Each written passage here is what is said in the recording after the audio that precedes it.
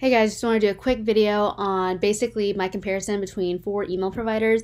I know that this is an oldie video that I'm posting out here. I realized that I didn't post this anywhere, so I just wanted to share it with you guys since I had already created it, but it's all the same, I think from back in the day. So basically I compare 4 different email providers: MailerLite, Mailchimp, Drip, and ConvertKit. And to this day, I'm still using Drip because I have a ton of different niche sites and YouTube channels that I have, and so it allows me to have one account where I'm managing all of that. I know that ConvertKit has a free version. I think they announced it last year sometime, but it doesn't have all the features like being able to kind of drip emails. So just be aware of that if you're signing up for that free email service. So anyway, if you guys have any questions at all, please feel free to leave a comment and I'll be more than happy to help. So the big 4 are Mailchimp, MailerLite, ConvertKit, and then Drip. Okay, and I'm not gonna be able to show you Mailchimp because it requires me to sign up and all that stuff, but what I will say is my preferred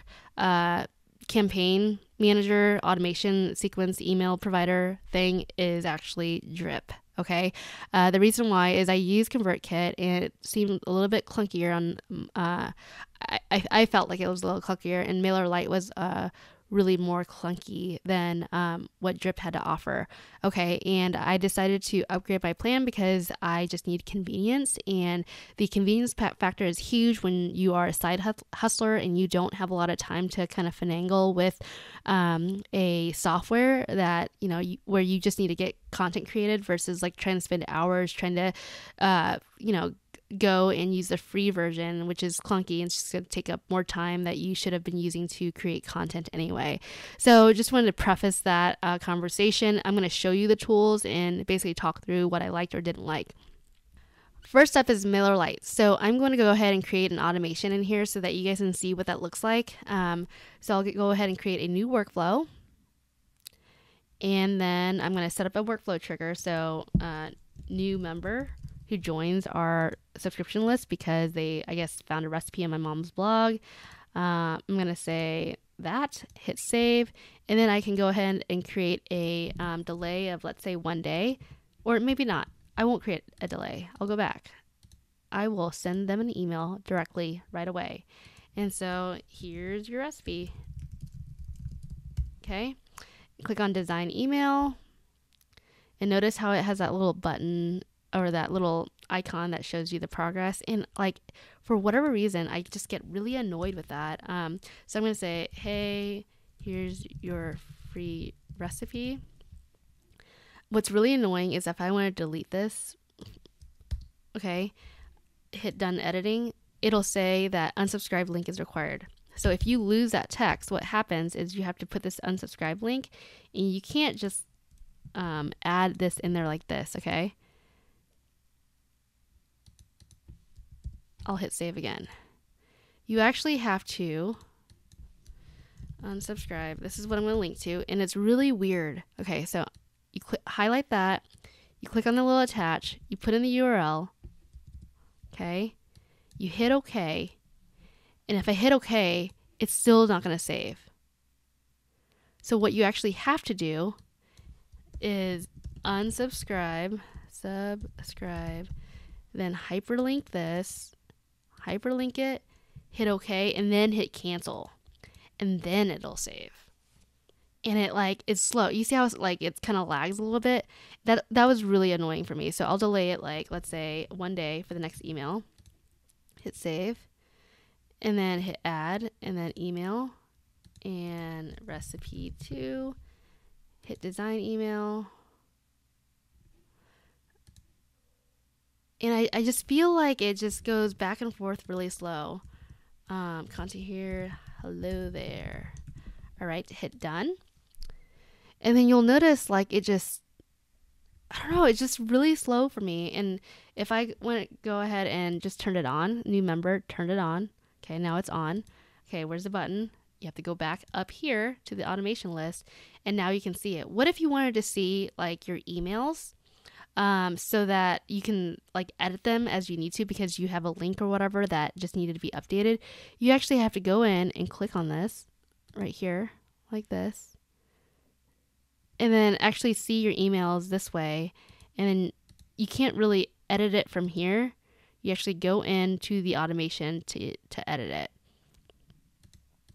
So here you go.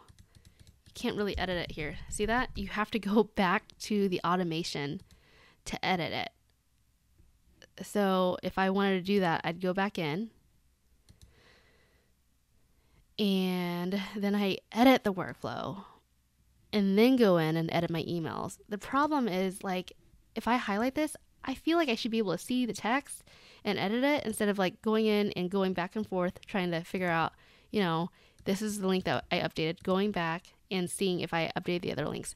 So to me, it felt just really clunky, and I like spent so much time trying to figure out how to make it more efficient. I was like copying and pasting into a notepad and trying to do all my emails in there and paste it, and then I forget, like, did I paste it in recipe 2 or recipe 3?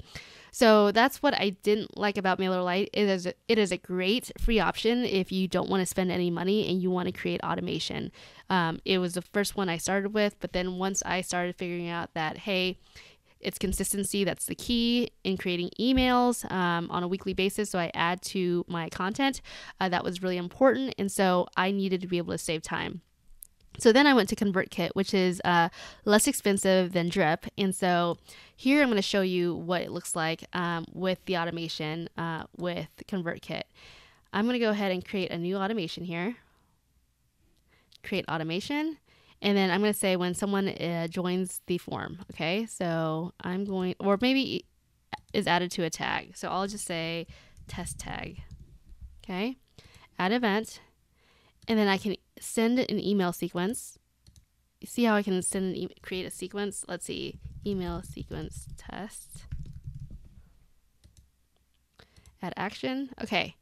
And then, so they'll get the email sequence. So once they're set up on my site to get the lead magnet, I add a tag, and then they get the email sequence. Okay, so now what I'm going to do is go in and create the sequence. And this is the email sequence that they would get. So if they were wanting a recipe, I would use the email sequence in here. And so it's really awesome because I can actually create emails after emails like this and actually see the emails. You see how awesome that is? And then when to send 1 day after the last email. That's how easy it is. Instead of having to create a bunch of that, a bunch of like delays and workflows, it looks like a video diagram, and then reopening them. You can literally see all your content in here like this. Okay.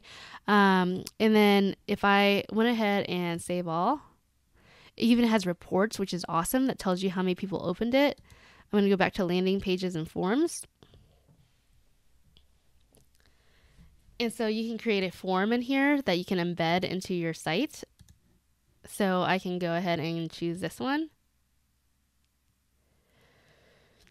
And I think that was it. Like, it was pretty easy to set up. I mean, I can't remember why I moved to ConvertKit. Maybe I'll go, or ConvertKit to Drip, but I'll show you that here in a minute. But honestly, it was a lot easier to go ahead and add tags and all that in there. So now I'm going to show you Drip, which is what I use today. So what I have is a list of all of my campaigns that I have here. So these are email sequences. So I've got, for example, this, you know what, I'll go create a new campaign on my other one.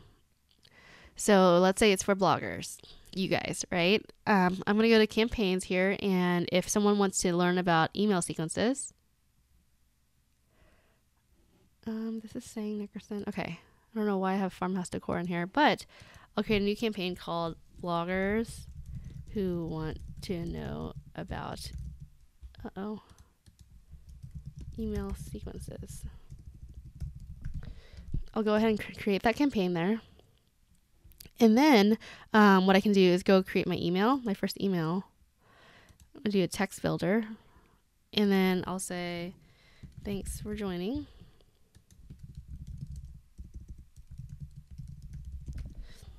I think it was the double opt-in. That was, I think, the problem. I'm going to hit save.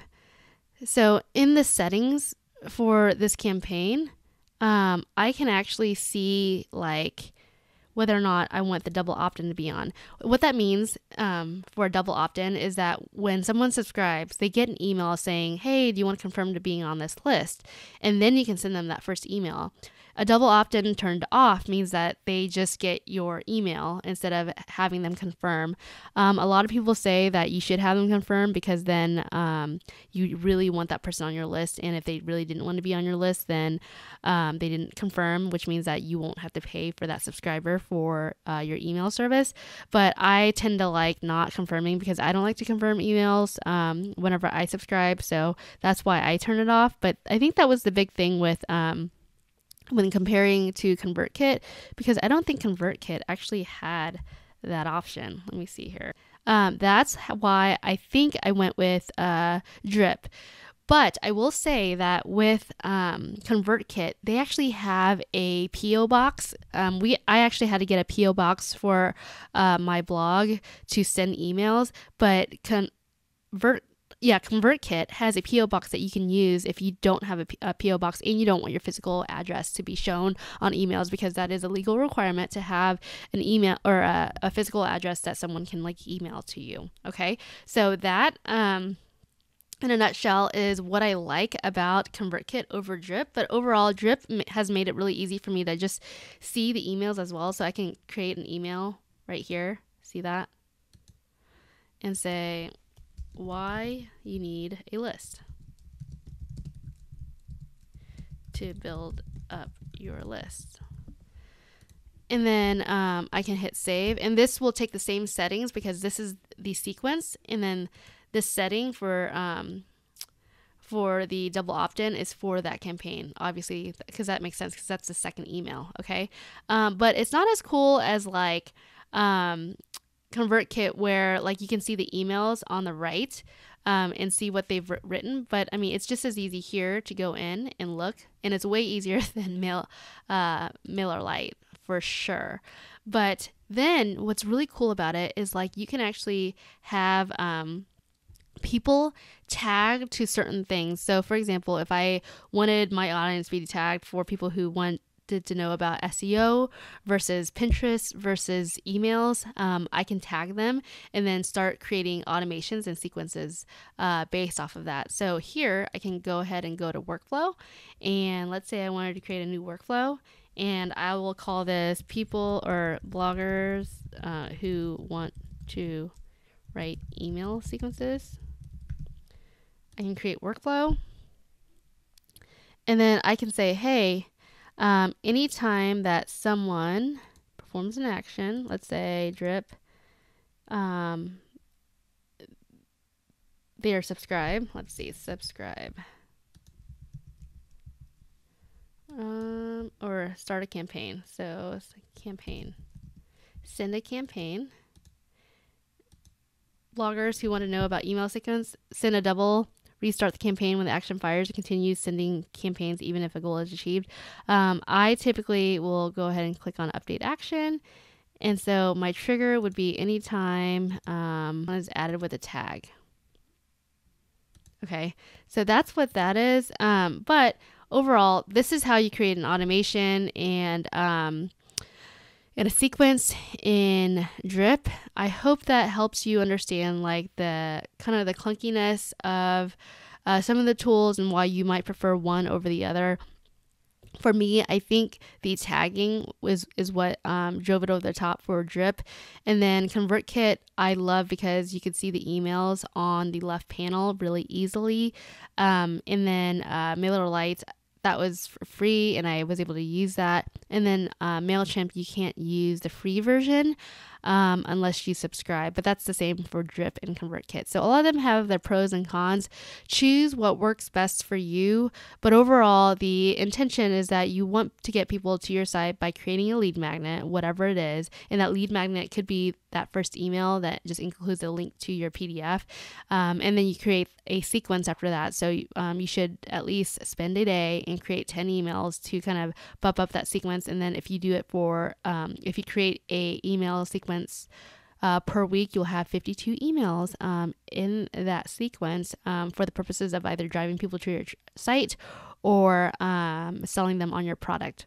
So now that you guys kind of saw an overview of a comparison of all of the different email providers, what I'm going to tell you is at the time of this recording, which is 2021, I know that MailerLite is still free to a certain extent. ConvertKit I'm looking at, and it's $29 a month for up to 1,000 subscribers, but that's like one blog that you run out of it. I use Drip because I have like 4 emails going, and for 3,000 people on my list, across all of my lists, I pay $49 monthly, which is not bad at all. So anyway, if you guys want a comparison on why I chose Drip versus ConvertKit, because ConvertKit, while it is free for up to 1,000 people, you don't get the automation. Like if you wanted to, you know, write all of your emails, like you don't get that with the free version. You have to pay $29 starting out. But with Drip, what's great about it is that you can have like 4 or 5 or 6 even, I think, accounts underneath it, under a main account, and then be able to do like a bunch of niche like email campaigns. So I have one for the cooking blog, I have one for the lifestyle blog, I have one for the tech blog, and so they're all different and they all are under the same price structure. Now if I were to go and sell one of the sites, that might be a different story. I'd probably create a brand new one for it altogether for the Drip account, but I'm going to own these sites, and so basically I can have one account with child basically accounts where they have their own email lists and email campaigns, and they're not all mixed up. So I hope that gives you guys an idea of why I chose Drip over all the other options. ConvertKit is great, honestly, if you're starting out and you're still learning how to do tags and get people on into different funnels and segment your customers and target your lists and all that. Like it's a great platform to use, and I really like the ease of use of like how you can write the emails and see them in one view. You can't necessarily do that with Drip. It's a few more clicks in order to get to all the different emails. If you guys like videos like this, make sure you click on the like button. That will really help me out in terms of the YouTube algorithm, so I can create more content like this for you guys in the future. And again, if you guys like videos like this, go ahead and check out my other video on emails, and hopefully that gives you some insight on how I manage my email list. All right, thanks guys, take care.